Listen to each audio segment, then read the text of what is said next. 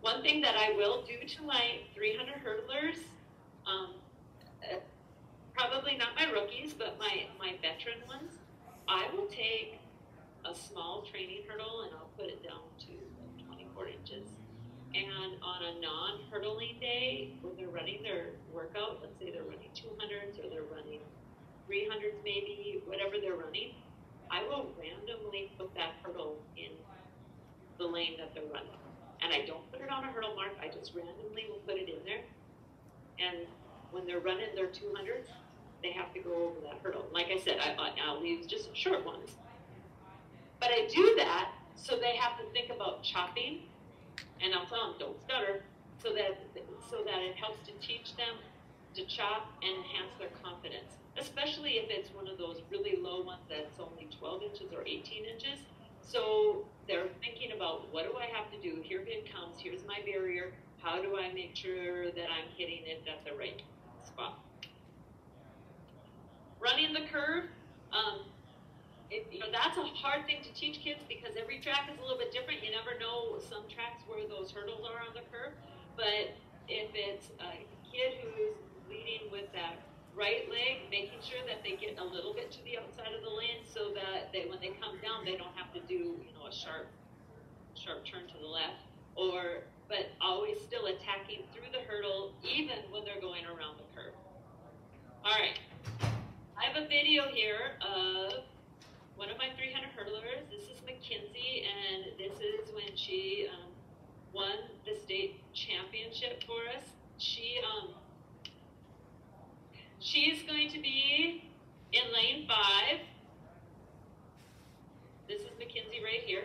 Inside of her is Sally, and Sally was the defending state champion, and they went 1-2 the year before. And I will tell you that Sally won, and it was because the year before there was a horrific headwind, and Mackenzie refuses to hurdle with her right leg, and she did not chop very well the year before and stuttered, and it is what it is. So we really worked on that, having the confidence, okay, if you are not going to hurdle with that right leg, you better figure out how to chop in order to get to the hurdle with your left the way you want. And if you watch, she's coming around right here. She does a fantastic job of chopping and being able to get through. The other thing that she does is she powers through and attacks the hurdles. And you're going to watch. Here she is, and the way she attacks this last one to get through is that was the difference for her in that race. Now, she's a very gifted athlete, very, very talented young lady. And the lady girl she raced against, also tremendous, tremendous athletes that were both very, very good hurdlers. Okay, one more thing here. These are some of my favorite hurdle workouts that we do, and you guys can have the PowerPoint, you can see, but I really like to do, if we're running the first third, okay, we're going to race over 1, 2, 3, 4 times. They get done with the third hurdle, you walk back, get in the blocks, you're going again. If we're working on the middle third, what they do is we go to the spot where the third hurdle would be, and then I tell them, okay, where would you come off of that hurdle, right? Okay, kind of pick a spot where you would come off, and that's where you're going to start, and we're going to go. Now, it's not very precise when you come to steps, but that's what I want, because in the 300 hurdles, it's not very precise. And I want them to have to chop. I want them to have to judge and know how to attack through that hurdle, even if it's not necessarily right on the steps that they want.